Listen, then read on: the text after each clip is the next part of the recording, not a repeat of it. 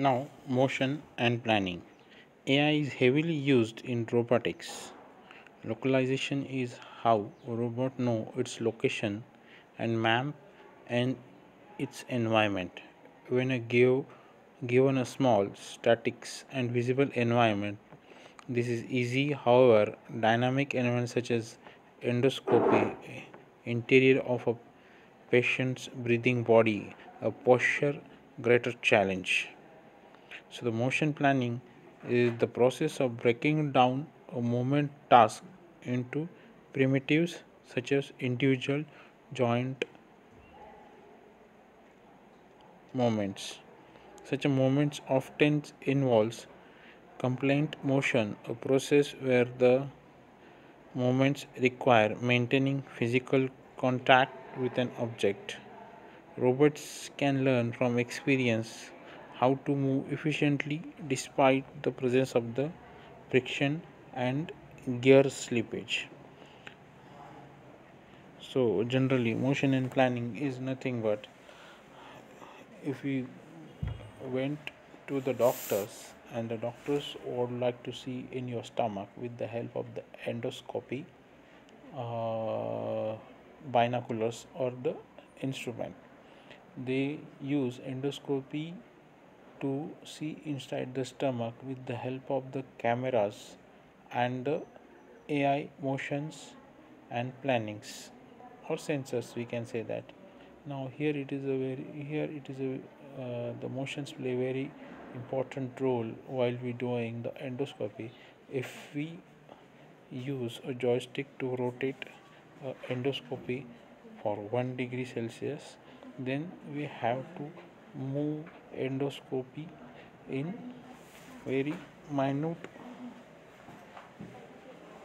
what we called displacement. So it will give a rotation or displacement. So that is a motion based sensations in robotics. So we can understand that. That is I will explain, give another examples. If we used a car and if you uh, go in the first gear for four wheelers, the cars will start move slowly and take a speed. But when it's happen, when we give the acceleration with the slightly touch of the accelerators, the car starting to take up acceleration and speed. So this is the motion and planning play the important roles, or the touching sensations play the important role in robotics. So this is how they we use in robotics. But there is a one drawback: when there is a lack of friction and lack of gear slippages, thus the motion can be abruptly change its directions and velocity. For example, if if just like a Maruti 800 having a normal steering based instrumentations, and while the new cars having the power steering, so it's like a motions. The power steering have much more accuracy and here you have less efforts, and in manual steering you have to rotate much more, and there is a lot of error occurs. So this is how the robotics can be learned with the help of the friction and the gear slippages. Now the approaches. Currently there are many approaches that drives the AI research. The there is no established AI research and researcher's degree about many issues. There are many questions that is still unanswered. One of those questions is how relevant research in neurology and psychology is to research in AI and machine learning. For example, there is a little common between biology of birds with aeronautics. It's generally what we call this is a totally unmatching the things, the motion and the approaches in which we can see this. Means a bird can fly, the aeroplane can be also fly. The birds have but biological order or biological, or they are born to fly, but we are human beings not born to fly, so we use aircrafts. So this is the how the little common between biology of the birds and the aeronautics. And some scientists thinks that is the same in AI, but some also think that is understanding how human brain works will help us to create better AI. This is actually it is depend upon the total of approach of your understandings, means how will approach to a particular topic. Uh, if there is a one spot, suppose I would like to go to Yavla bus stand, but there are four routes. We can one Aurangabad, one Nashik, one from Manmad, something like that. Two to three, and other from different areas. If there are the four loop, now it is your call how to approach your destination. So this is your call. If you want to go faster way, then you will choose the shortest path. If you want to go for and have some tea or have some lunch or have some dinner in the route, we're looking for the good hotels, so you will have the different path. These are the approaches that we are looking in AI. So the another questions can be occurs. Can intelligent behavior be described using simple, elegant principles such as logic or optimization, or does it necessarily require to solving a large number of complete unrelated problems? Can intelligence can be reproduced using high-level symbols similar to words, ideas, or does it require sub-symbolic processings?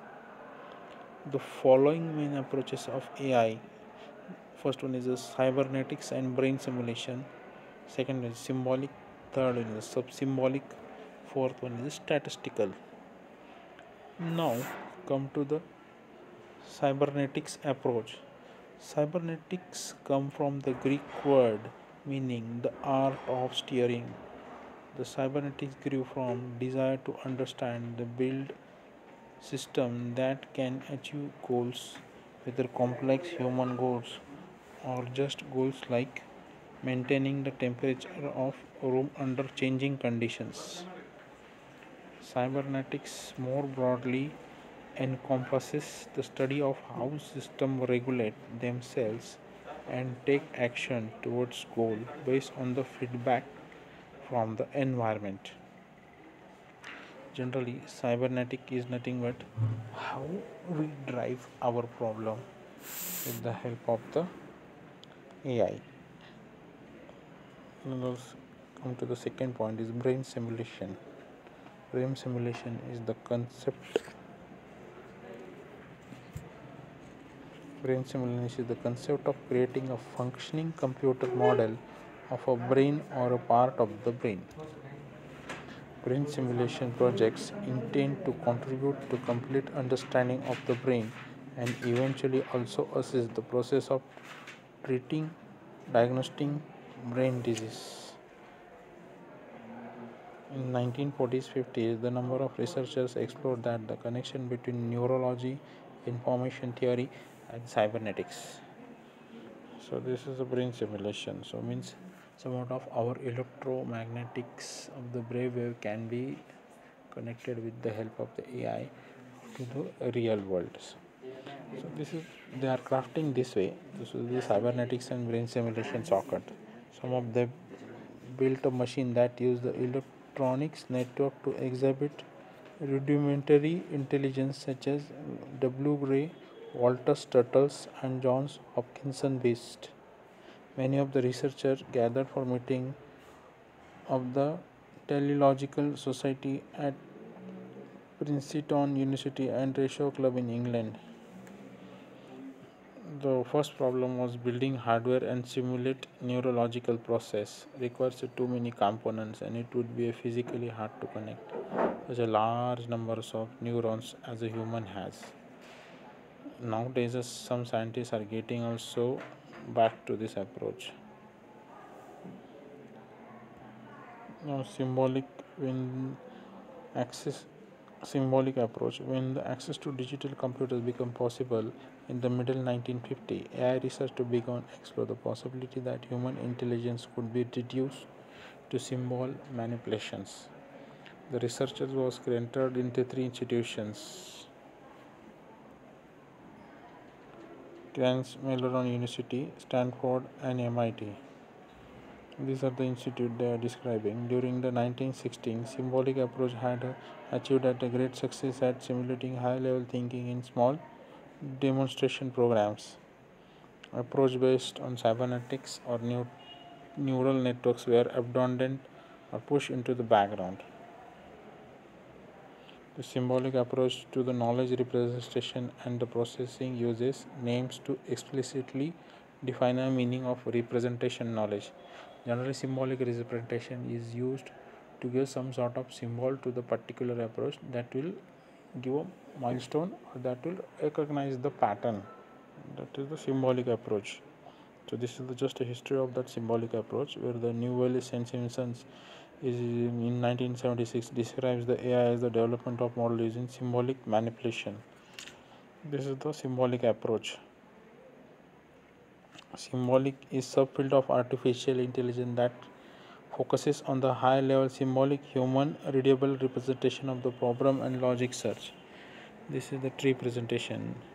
The symbolic apple. Now where it is origin, structure or kind. The symbolic apple maybe have a tree which maybe consist of body, stem, which already consists of body, stem and fruit. So these are the parameters how it is symbolic thing can be happen. In shorter way, you store in the symbolic fashion. This is how it is called.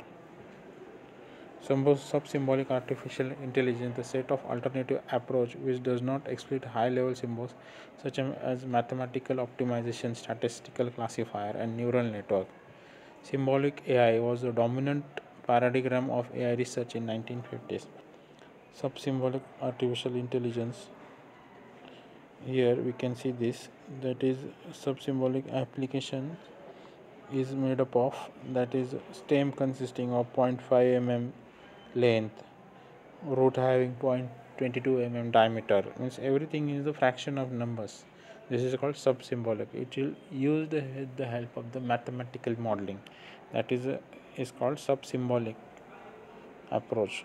So sub-symbolic approach is also used in our mathematical calculations. So how you can see this is the importance of the sub-symbolic mathematical. And the next one is the statistical approach, where we use this large amount of data sets into consider into small amount of data set and split it into this number of sets, and this sets is represented with the help of the pie bars, charts, etc. So the into the PPT, in this PPT, the statistical approach involves the defining phenomena in terms of numbers and then using numbers imply or deduce causes and effects. Statistical are key research tool of quantitative researchers. So gather, analyze, interpret the data, inform the numerical formation data, something like that. So this is the 1990s AI research developed a sophisticated mathematical tools to solve super sub problems. So this is the statistical based solving. So this is the final slide for the statistical. Come to the next slides. We are going to learn supervised learning, unsupervised learning, and reinforced learning.